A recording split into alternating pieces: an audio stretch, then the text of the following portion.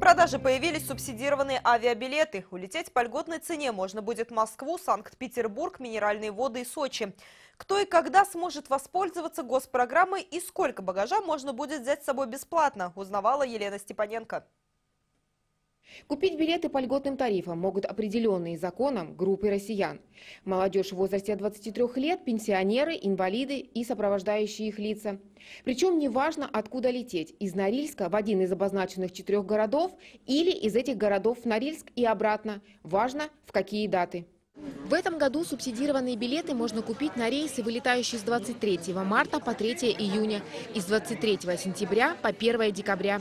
То есть отправиться в отпуск в летние месяцы по субсидированным билетам не получится. И это стоит учитывать тем, кто хочет сэкономить на дороге. Что касается стоимости субсидированных билетов, тарифы таковы. До Москвы и до Санкт-Петербурга 4300 рублей, до Минеральных вод 6700, до курортного Сочи 6800 рублей. Плюс сборы перевозчика и агентств. Чтобы как можно больше норильчан успели улететь на материк по льготным тарифам, одна из авиакомпаний увеличила количество рейсов в мае. Приятную новость омрачает весть об уменьшении перевозчикам нормы провоза бесплатного багажа. Следует обратить внимание на то, что в этом году для таких категорий пассажиров, которые приобретут билеты по субсидированным тарифам, норма бесплатного провоза багажа будет в размере 10 килограммов. Елена Герасименко еще раз напоминает, улететь по льготным тарифам нельзя будет с 4 июня по 22 сентября. Во время реконструкции, как и в прошлом году, будут действовать фиксированные цены, не зависящие от даты вылета. Елена Степаненко, Евгений Жуков, Андрей Казак. Налоговая инспекция проводит дни открытых дверей. Завтра с 10 до 15 норильчан ждут на Толнахской 32 и в МФЦ на Нансена 69. Особенно тех, кто в срок до 30 апреля должен подать налоговую декларацию. Предоставить сведения должны граждане, получившие доход от продажи движимого и недвижимого имущества, реализации ценных бумаг, сдачи в наем квартиры, гаража, транспорта и другого имущества. Налоговую декларацию можно заполнить, не выходя из дома, в электронном виде при наличии электронной подписи.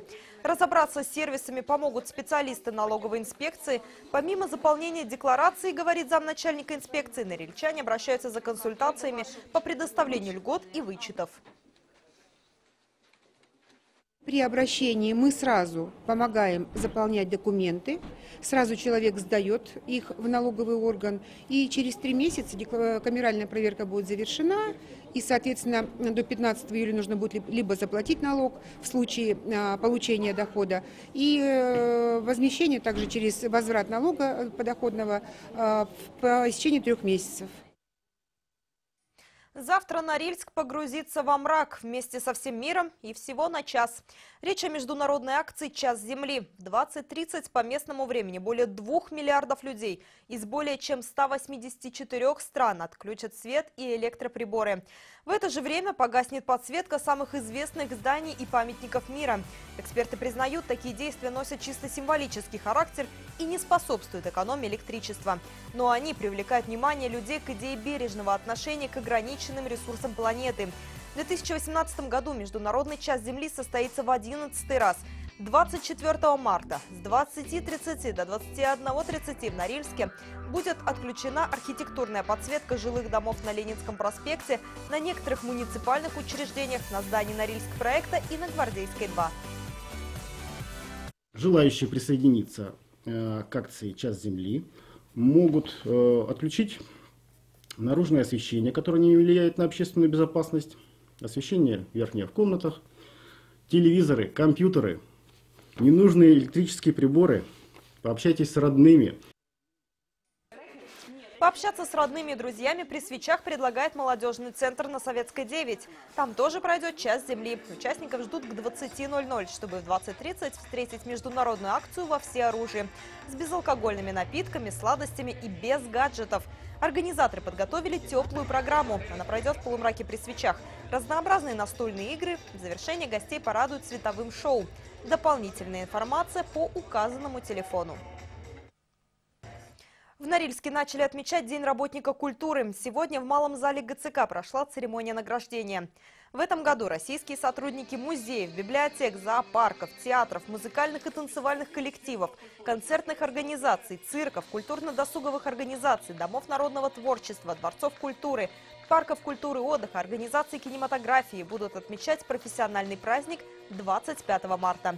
В Норильске ведомственными и муниципальными грамотами и благодарственными письмами сегодня были награждены 39 человек. За личный вклад в развитие культуры Красноярского края благодарственное письмо регионального министерства культуры получила и наша коллега, ведущая программы «Культура» Оксана Завгородняя. Корреспондент первой категории группы корреспондентов службы информационных программ телевидения и радиовещания филиала Федерального государственного унитарного предприятия Всероссийская государственная телевизионная и радиовещательная компания, Государственная телевизионная и радиовещательная компания «Норильск». Зачем детсадовцы взяли в руки бубен, расскажем во второй части выпуска сразу после прогноза погоды.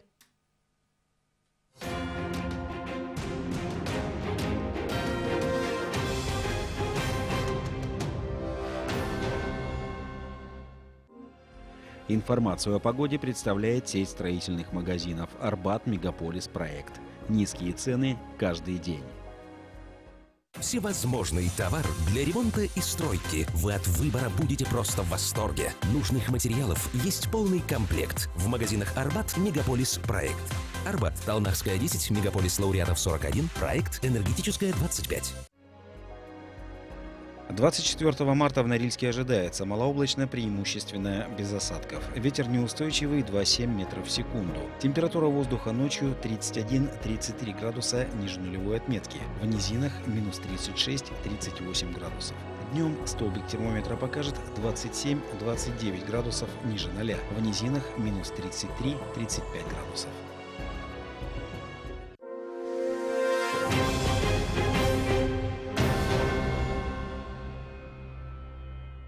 Вы смотрите «Вести Норильск», и мы продолжаем выпуск. Мы продолжаем серию сюжетов в рамках проекта «Счастье в ладошках». Мечты 14 юных норильчан уже стали реальностью. Воспитанники Норильского детского дома и школы-интерната учились печь торты и кексы, хлеб и пиццу. Снимали пробы с только что приготовленного мороженого и колбасной продукции. А еще выходили на театральные подмостки и пробовали себя в роли воспитателя в детском саду. Каждую пятницу мы рассказываем о том, как юные норильчане попадают в непривычную для них атмосферу. В каждом сюжете свой герой. Сегодня это 10-летняя Виолетта.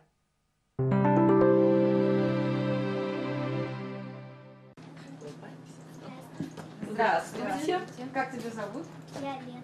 Этого дня 10-летняя Виолетта ждала всю свою сознательную жизнь. Однажды в ее душе поселилась мечта попасть на телевидение. С этого момента девочка верила, что когда-нибудь эта мечта осуществится. И вот долгожданный день настал. Большая экскурсия по нашей телерадиокомпании началась в редакции «Вестей».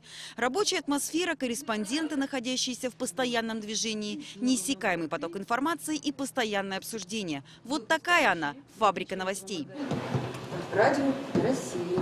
Следующая остановка «Радио России». Уже 62 года мы на прямой связи со слушателями. Каждый будний день по 4 раза в сутки на волне 101,4 FM события города и целого мира.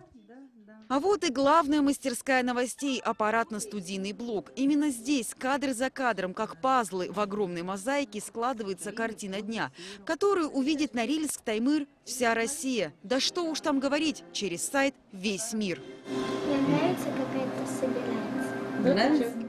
Будешь монтажером? Приходи к нам, дорогая. Я даже не думала, что делать новости настолько сложно, призналась Виолетта. Каждое действие, каждое слово девочка впитывает как губка. Виолетте сейчас очень повезло. У нас сейчас на студии проходят репетиции большому-большому телевизионному проекту. Проект называется «Споем о войне». Подготовка к юбилейному 5-му конкурсу хоровой песни в самом разгаре. Эх, знала бы заранее, тоже бы поучаствовала, говорит Виолетта. В интернате девочка занимается спортом, рукоделием и поет. Кстати, довольно неплохо. Выглянуло солнышко из-за серых туч. Золотистым зернышком прыгнул первый луч.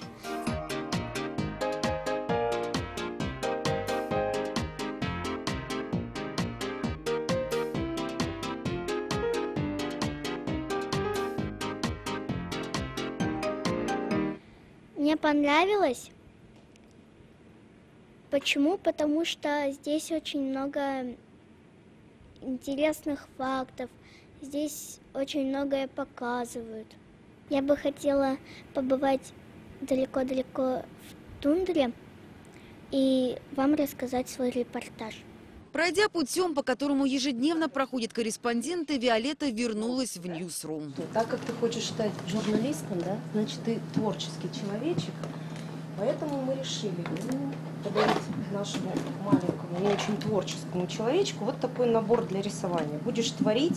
И, наконец, момент, которого Виолетта так долго ждала, святая святых ГТРК Норильск. Вот. Этот знаменитый павильон нашей телекомпании. Отсюда вещают новости на федеральном канале в программе «Вести Норильск». Всего 10 минут в малом павильоне, и Виолетта окончательно решила: да, это именно то, чего я хочу в жизни – быть журналистом. И кто знает, может быть, именно эта улыбчивая и жизнерадостная девочка в будущем станет звездой телеэкрана. Здравствуйте, в эфире «Вести Норильск», в студии Виолетта. Екатерина Луцев, Дмитрий Химич, «Вести Норильск». В Норильске расцвел подснежник. Конкурс детских танцевальных коллективов проходит раз в 2 года. Нынешний стал 8-м по счету. Трехдневную программу открыли самые маленькие участники. В номинации «Дебют» выступили 22 коллектива. Оксана Завгородняя продолжит.